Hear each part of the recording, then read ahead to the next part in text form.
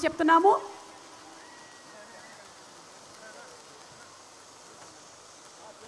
So Konidela productions and మ్యాచ్ని entertainment సంయుక్తంగా మనకి అందిస్తున్నటువంటి చిత్రం కొరటాల శివ గారి దర్శకత్వంలో మణిశర్మ గారి మెలడియస్ ఫెంటాస్టిక్ మ్యూజిక్తో మన ముందుకు వస్తోంది ఆన్ 29th April. రాజమౌళి గారిని మాట్లాడవలసిందిగా రిక్వెస్ట్ చేస్తున్నాము.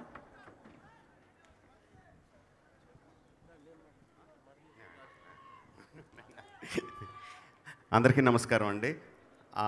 చాలామంది అడుగుతూ ఉంటారు, ఇంత పెద్ద సక్సెస్లు వచ్చిన తర్వాత మీరు అంత హంబుల్గా ఎలా ఉంటారు అని చెప్పి. ఇప్పుడే చిరంజీవి గారి ఏవి ప్లే చేశారండి.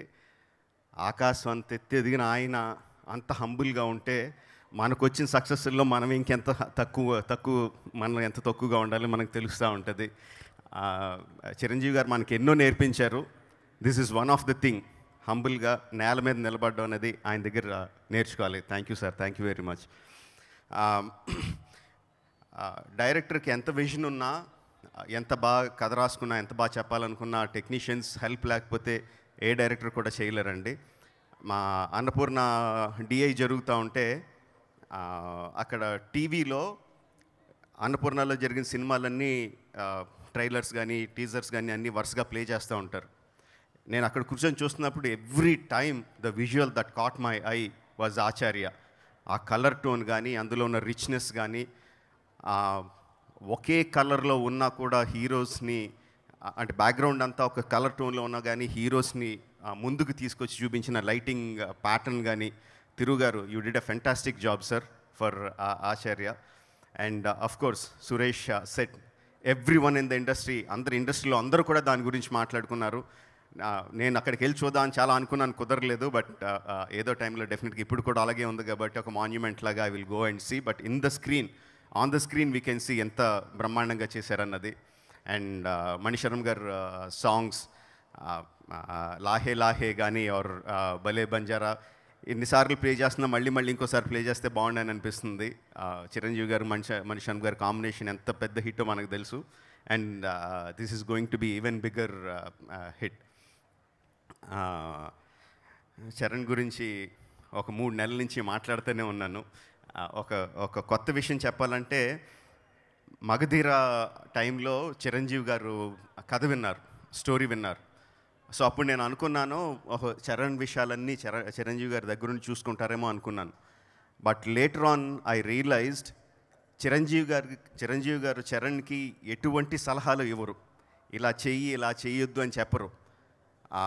నువ్వు నీ సినిమాలో నీ యాక్షన్ బాగుంది, యాక్షన్ బాగాలేదని చెప్పరు.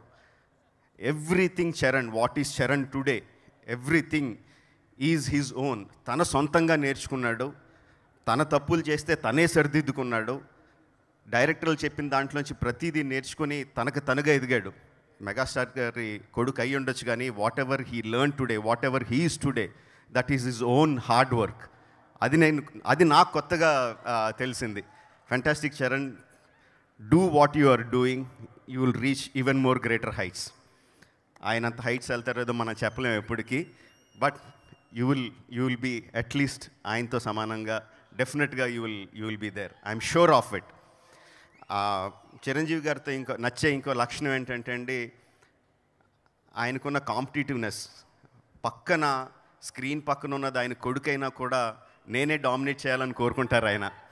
ఆ లక్షణం చాలా చూడముచ్చటగా ఉంటుంది చూడడానికి.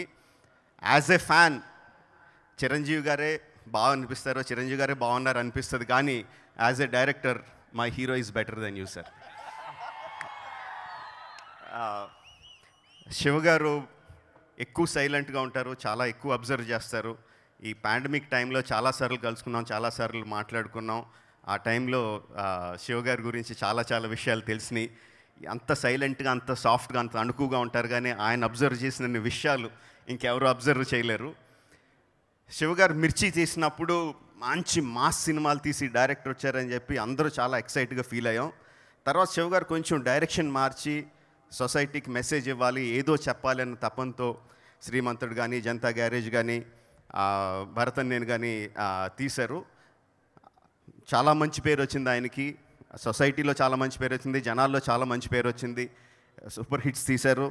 బట్ కొంచెం మాస్ ఉంటే బాగుంటుంది అని మాస్ సినిమాలు అభిమానించే వాళ్ళు అందరూ ఫీల్ అయ్యారు. I think Acharya is going to do that. Don't get fooled. But ఆయన సాఫ్ట్గా మాట్లాడడం, చేతులు కట్టుకొని మాట్లాడడం, దాంతో ఎటువంటి ఫూల్ అవ్వద్దు. ఆయన మనసులో ఉన్నంత మాస్ ఎలిమెంట్స్ చాలా డైరెక్టర్లో చూడడం. Is one of the biggest mass directors. And ఆ మాస్ ట్రీట్ అంతా మనకి ఆచార్యతో April 29 in the theatres, we will see it. All the best to the team. Niranjan Reddy garu, thank you sir for all the help that you did even for RRR. Thank you very much. And for all the technicians, Acharya ki panchesina technicians andarki hridayapurvaka abhinandanlu teliyajeskuntunnanu. And I know, I am not wishing, I am not hoping, I know Acharya is going to be, like someone said, a double blockbuster. Thank you very much. April 29th, Acharya, only in theatres. Jai Hind. Thank you, Rajamouli garu. And may we please request Pooja Hegde to come on stage. Yes, Pooja, once again on stage, please, for a group picture. Thank you, Rajamouli garu. అలాగే నిరంజన్ రెడ్డి గారిని, అన్వేష్ రెడ్డి గారిని కూడా వేదిక మీదకి రావాల్సిందిగా request చేస్తున్నాము.